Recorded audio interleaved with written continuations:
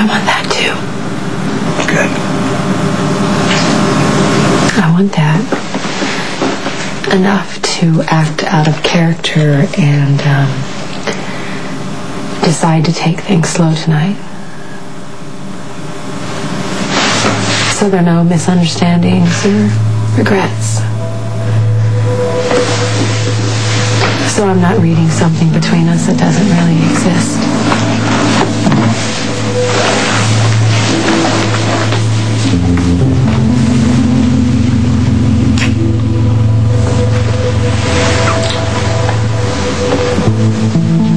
Thank you for an enlightening evening.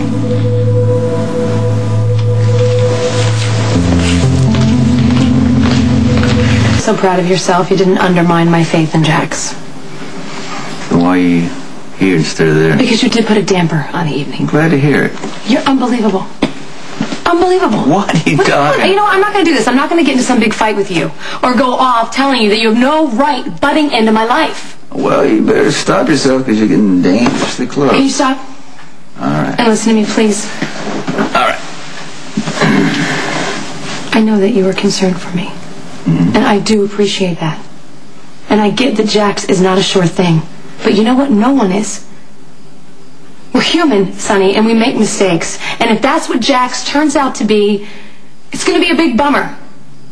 And I'm going to be hurt and I'm going to be sad, but I'm going to get over it and I'm not going to trash my life and make some stupid mistake. If anything, hopefully I will learn from it and I'll move on. Why don't you save yourself a lot of pain and suffering and just quit while you're ahead? Because Jax makes me happy. And I see no reason to walk away from that. I tried to explain to Jax, how we are.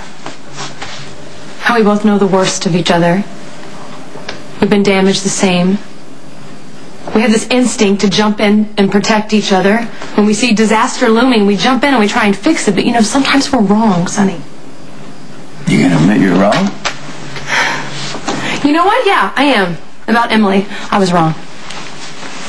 I couldn't stand you being with her. I hated it. But Emily turned out to be the best possible thing for you. She helped you get diagnosed as bipolar, and now you're getting treated for it. Emily changed your life for the better, and I am grateful for that. You think Jax has changed your life for the better? I know he has. I want you to be happy for me, but if you can't, then maybe you just need to get out of the way.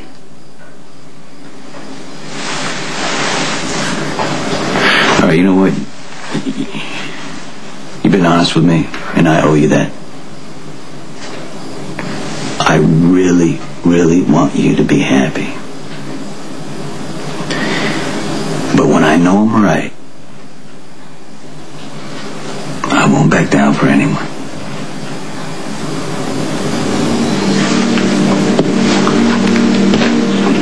Good night.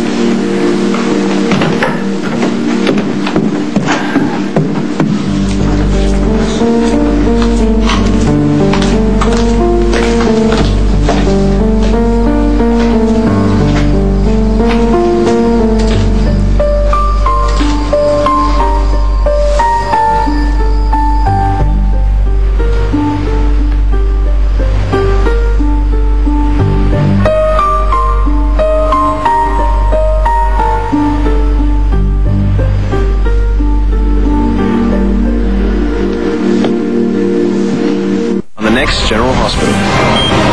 Are you okay? There's something we need to talk about. You don't have time for breakfast? I know what you're up to, and it's not going to work. I'm going to keep this pregnancy quiet. Why? What if I'm HIV positive?